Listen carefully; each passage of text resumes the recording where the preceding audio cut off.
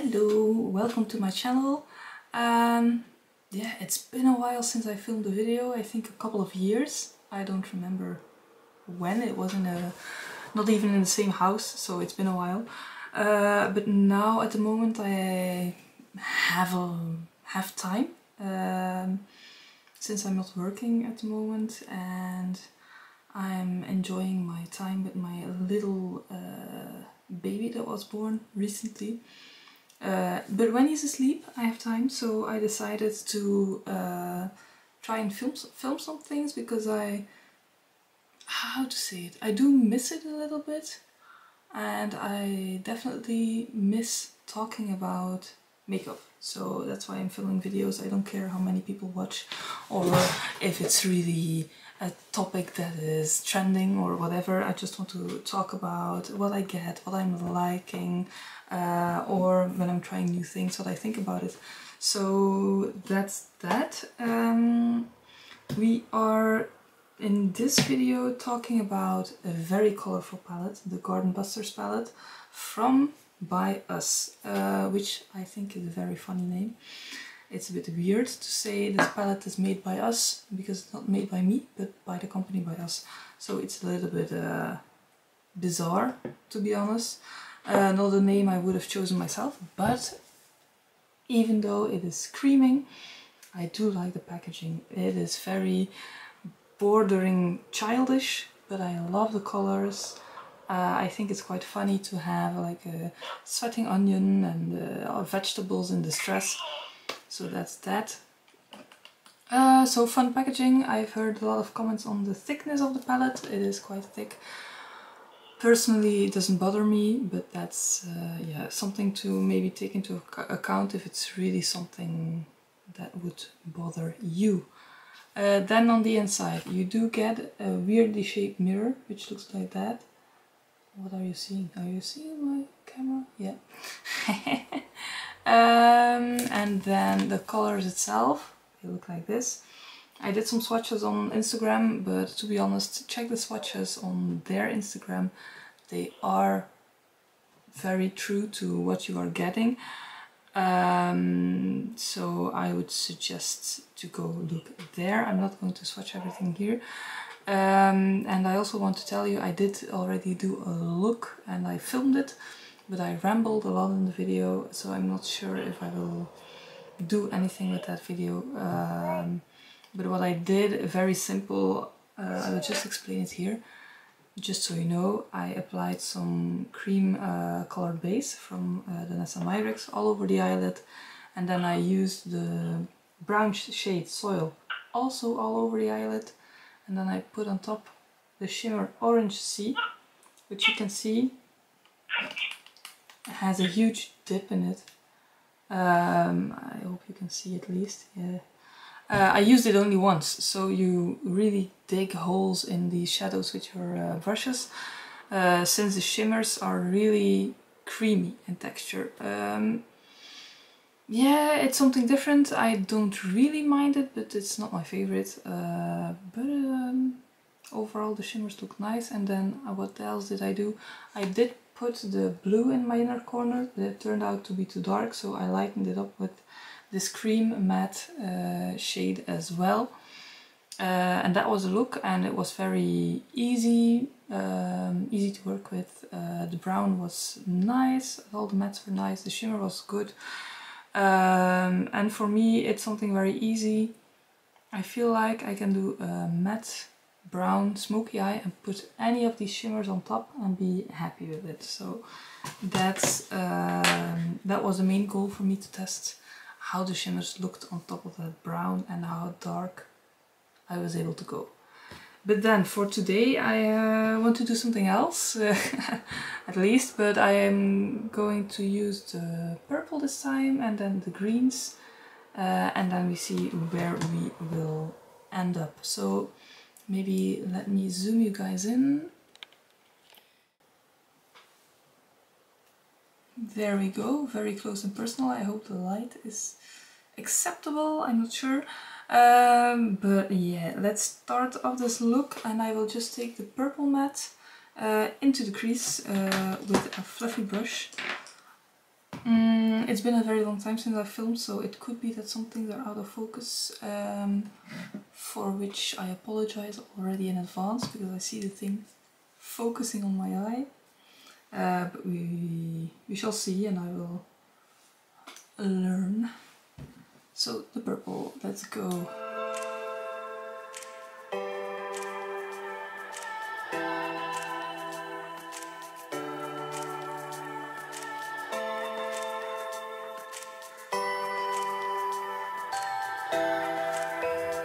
So far so good. I'm building it up, but as you can hopefully see, it is nice. The pigment is there, blending goes easy. I will apply it underneath the eye as well, generously.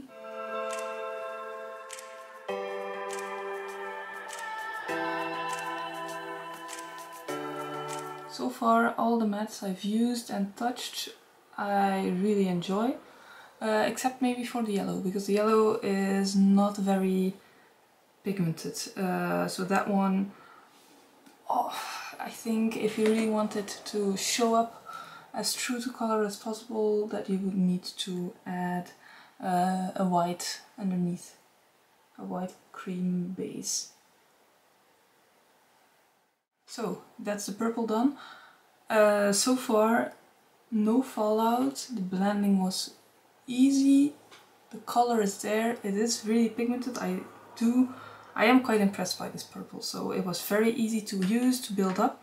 What I'm going to do is just take a little bit of blue, just a little bit, and apply it in the inner half of my crease, connecting with the purple, just because I can.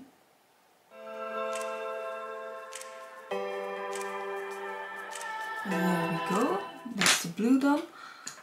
And then I'm going to deepen up the outer part with the brown. I just want to also check how all of these mattes layer, and so far so good. But I thought I would really need the brown to deepen it up, but to be honest the purple itself is already very strong, so I think it doesn't make a lot of difference. No. But then I'm going to use one of the shimmers, and the shimmer I'm going to use is the green one, Melon, which has a peachy shift. Yeah. First I'm going to use it dry, and I'm really just swiping on top of the shadow. I think that's the most effective way to pick it up, but then you are just digging a very deep hole as well. So it looks a little bit odd, and it's not how I usually pick up colors. Hey. I'm seeing a lot of the peach showing up at the moment.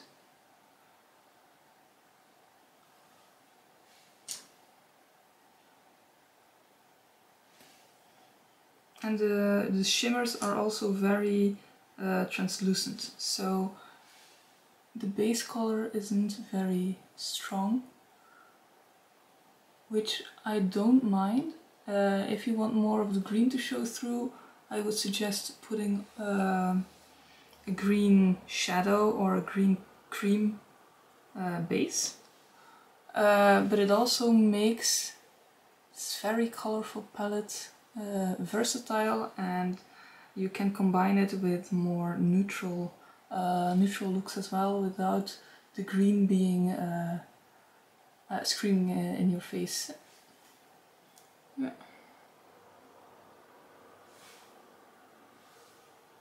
I don't know what color you see on camera, but I mainly see the peach reflecting. It depends a bit on the light. But then my idea was to put the green in the inner corner. But just to make sure that I think it's a good idea, I will first apply it on the bottom here. It's like less of a risky placement.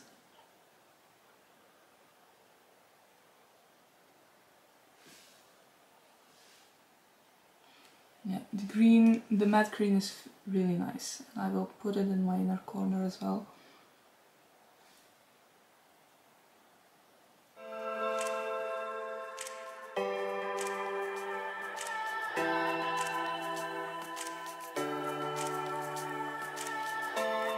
Yeah.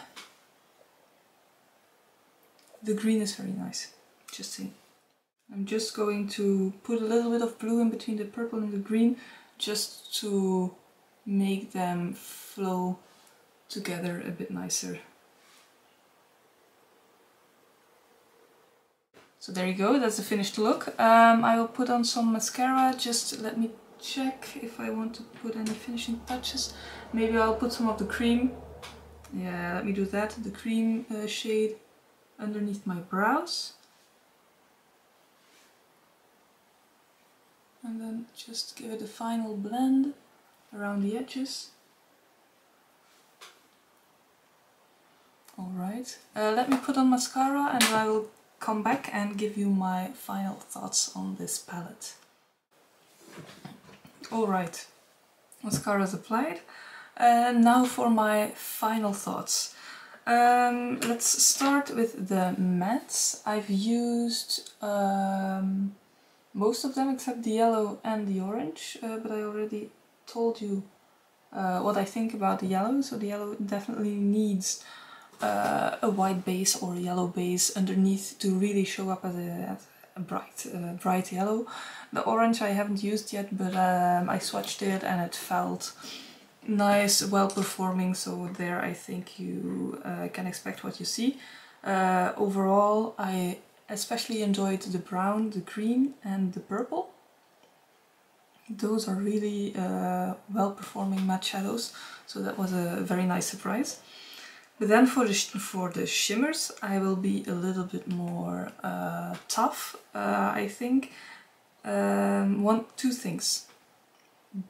The base color isn't very strong, so you have a nice shimmering shadow which is very versatile, which you can use to create more neutral looks, or you can combine it with a very colorful look like I did today. But I used green shimmer on my eyes. It looks very green in the pan, but you do see mostly the peach shift in it. And I found yesterday, when I was playing around with this palette as well, that if you combine two shimmer shades that are close together in colors, that you can't see the difference. So I think you can combine, for example, like a shade like Sunny with then a darker shimmer and distinguish between the two if you place them next to each other. But I wouldn't go, for example, put P next to orange C. It won't make enough of a difference. So that's because of the base shade, which isn't always showing through as much. But yeah, overall I enjoy it. I think it's a very versatile palette, even though it looks very bright. You can also definitely tone it down. I mean, the mattes you cannot tone down. I mean, a bright purple is a bright purple there, but the shimmers are definitely very versatile, and I think the brown also helps with that. And the last thing I wanted to mention is, just for a reference, the shimmers remind me of the ones that are in the Urban Decay Stoned palette, which I had in my collection, but I actually decluttered it. But I took it out again. I mean, when I declutter, I put things in a box and not use them, but the box is still there. So there I found as well, if you looked at the neutral shades, that it didn't matter which one you put on your eyes, they all look the same. So in that point of view they are similar. I think the formulation is similar as well, they even look a little bit similar. So if you have that one, then you can also see if this formulation is something for you. So that was that first video in a very long time. I hope you enjoyed it, I hope you found it interesting, and I also hope I presented this palette well to you. It is a new brand, so this is their first release, and I'm quite curious to see where they will be going. So thanks for watching, and I hope to see you next time. Bye bye!